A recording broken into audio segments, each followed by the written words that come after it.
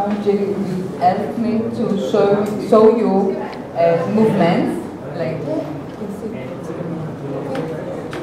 I want to talk about the linkage between movement and dignity. And I want to try to achieve two goals. The first is to be aware to non-verbal communication that we get and that we give. And yesterday Donna touched it in a very interesting way for us. The second is to understand the influence of non-verbal communication on dignity and indignity. It's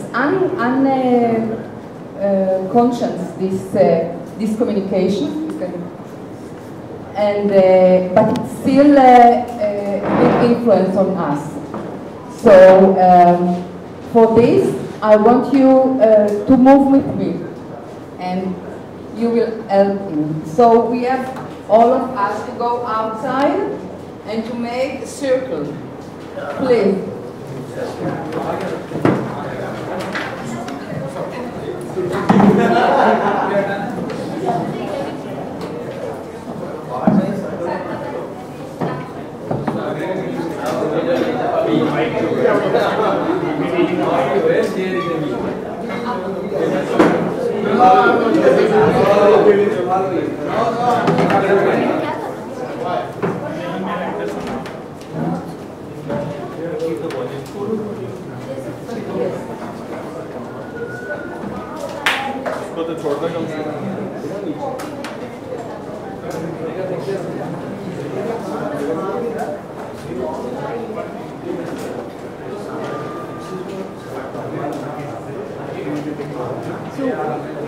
Go out with that?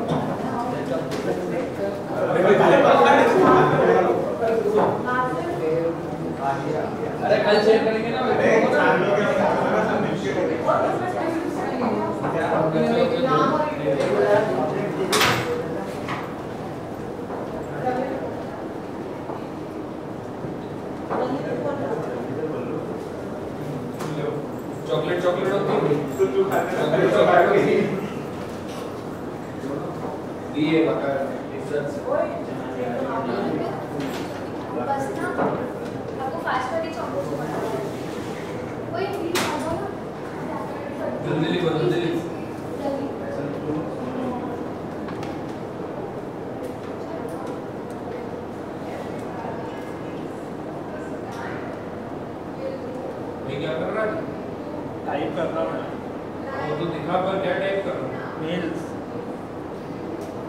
Office work हाँ office work जो तुम लिख रहे हो अच्छा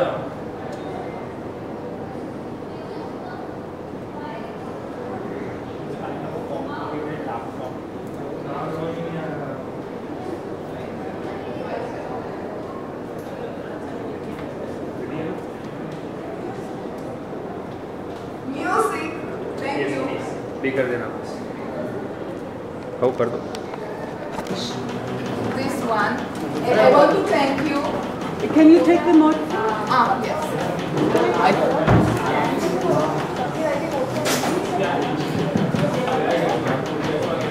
Nira, please.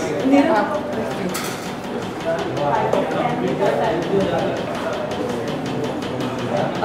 This.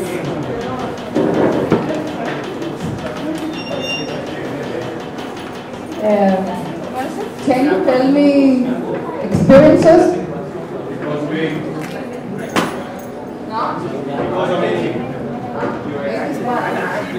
You must be enjoying a lot. Yeah, you can say it. Good for you. So your playfulness all the time. I tried to teach you, but you broke your playfulness. So you need it. Okay. Can you tell more?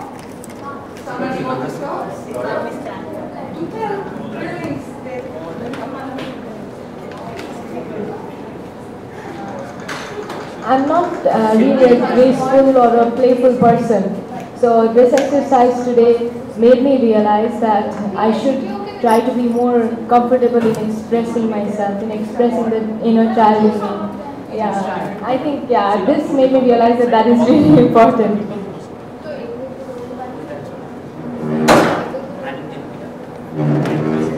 The third exercise was quite difficult because not.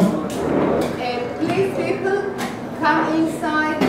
I want to hear you, and that we will hear others. It's important.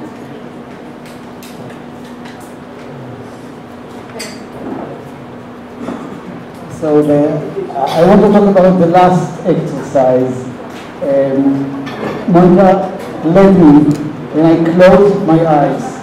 I really closed my eyes. It was not easy. I mean, I had to trust her that I will not fall. I don't see anything. I was blind, totally blind. And I had to trust her that she will lead me and she will take me, that I'm in good hands, and that nothing will happen to me. And it wasn't very easy. Sometimes we do it, in groups, when we even ask like a group of 6 people to create a circle, and one person just stand in the middle. He has to close his eyes and to fall down on his back and to be sure to trust. It's a question of trust. To trust that the group will hold him and will not let him fall. And it's not easy. It's an experience.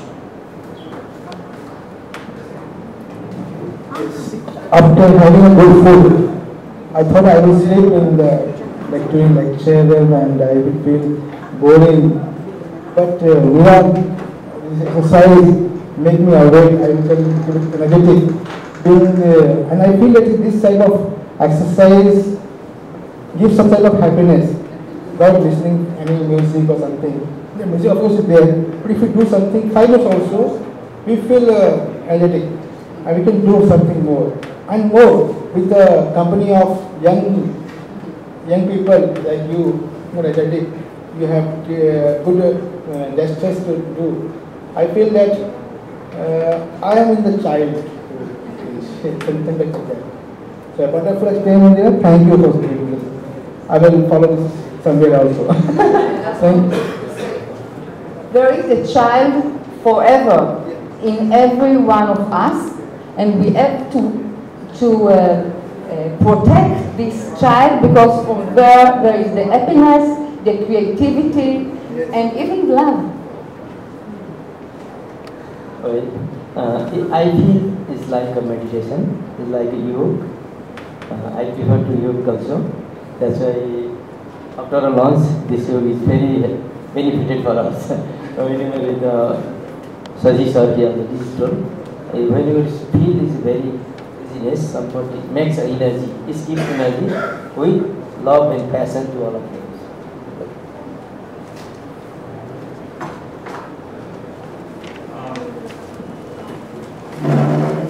Mine actually is kind of a suggestion for the next exercise that we don't have time for.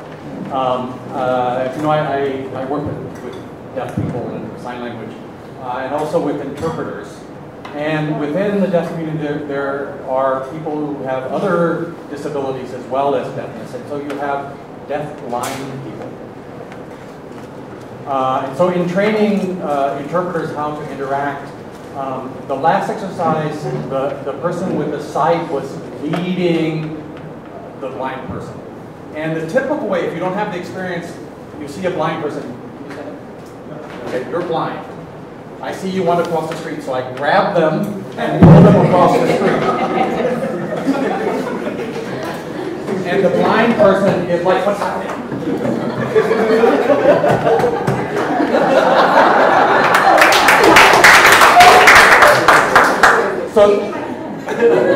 So the next exercise is actually to do exactly the same thing. One person closes their eyes, the other person has their eyes open, but the person with the eyes closed leads.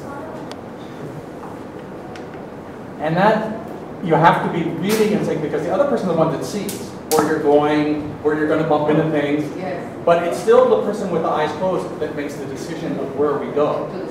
And you really have to build that, not just trust, but connection, so that you can feel the slightest hint of a, oh, okay, we're turning left now. And then, of course, when you have deafblind people, then it's like, okay, I can't talk to them, you know. And so you have your own form of communication where you're using tactile signs and everything. But the connection there with the same person leading is a very good step. But just imagine, the person who can't see is the leader. The blind person is the one that wants to go across the street. And maybe actually they're just standing there. They don't want to go across the street. If you pull them across, and he's like, what? So you have to let them make the decision. You have to put them, they're in a position of power. Okay? And so the next maybe exercise you might want to think about developing is do the same thing, and the next one, have the person with their eyes closed lead the dance. We were dancing with nothing, and I saw them together, and I knew that they are friends. Because the ways they move together and the ways they believe each other, I knew that they are friends. You understand me?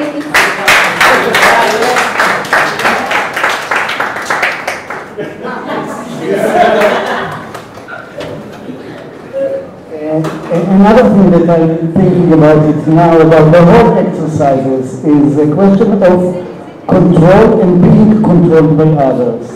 I think that we had an experience of controlling the situations. We could lead, we could decide which movement we do, and the whole group would follow us. And there were other situations by which we were controlled by others. And I think that's life. I mean, in real life, sometimes we can control, and some other times we are controlled by situations, by other peoples, by circumstances, anything. So I could say that I could feel well, I could feel fine with both situations. I love to control, I must say, it gives me a good feeling. But I could also live well with the feeling of being controlled by others, trusting others, letting others decide what should happen or what should not happen. So this is a kind of, you know, of a workshop or a laboratory of real life. Okay, I'll go.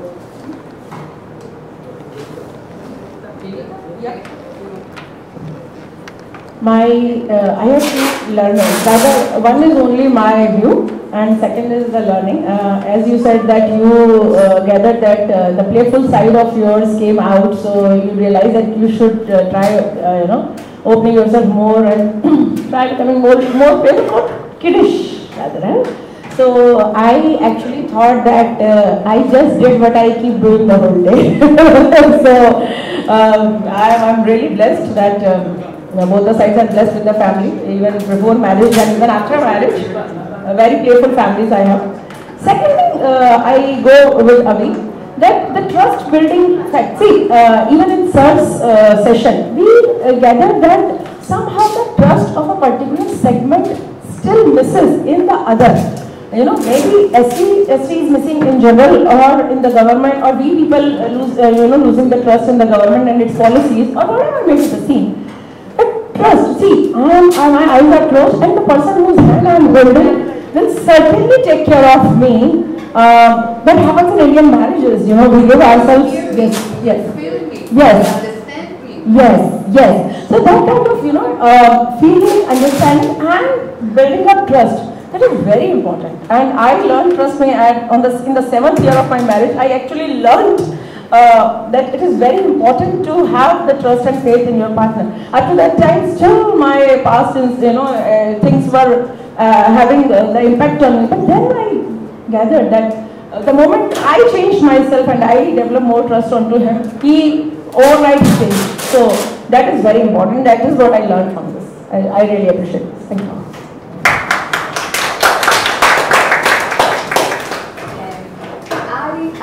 We can talk about it from many kinds of view, but I want to look at what we are talking here. So I gave it to you to feel by your body and movement the unverbal communication, which is always exists even now. it exists, and it's most of the time unconscious, but it's very, very influenced. And I want to give you 3 notions about it, and then I finish to speak. The 3 notions are synchronization, feelings are in the body, and term is theory of mind. I will talk very shortly then. So, synchrony. Synchronization.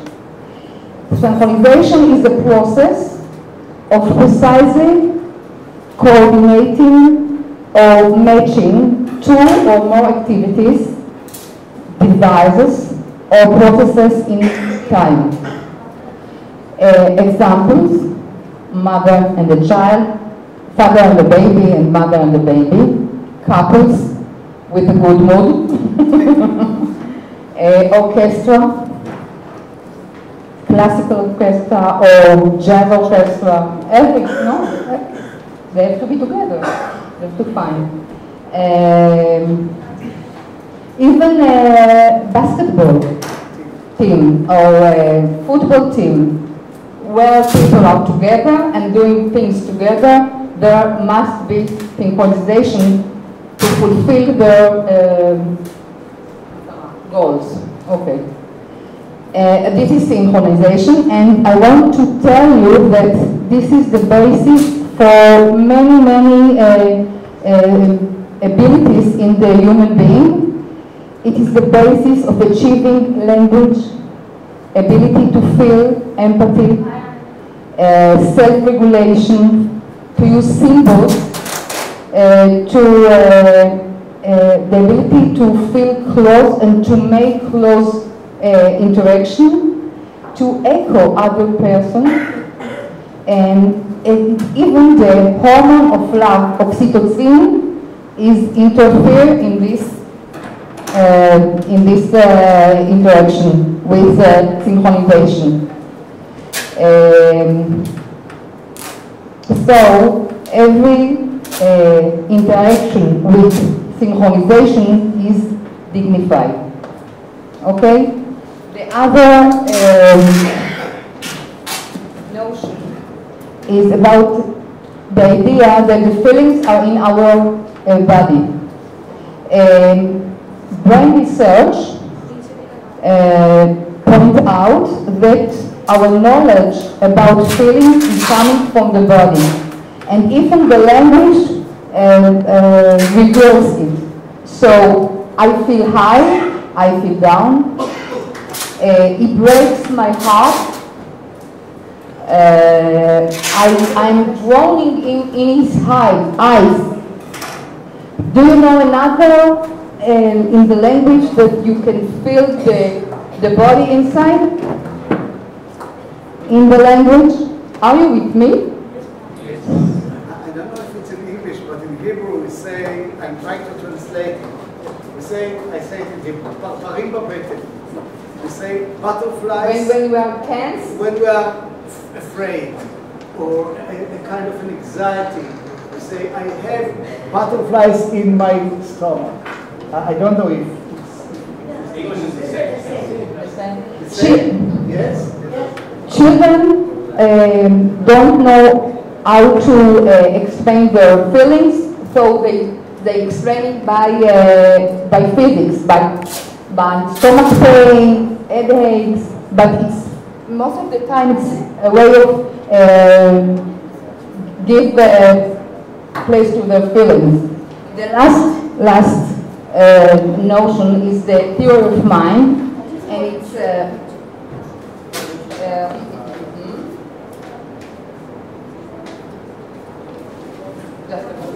in English.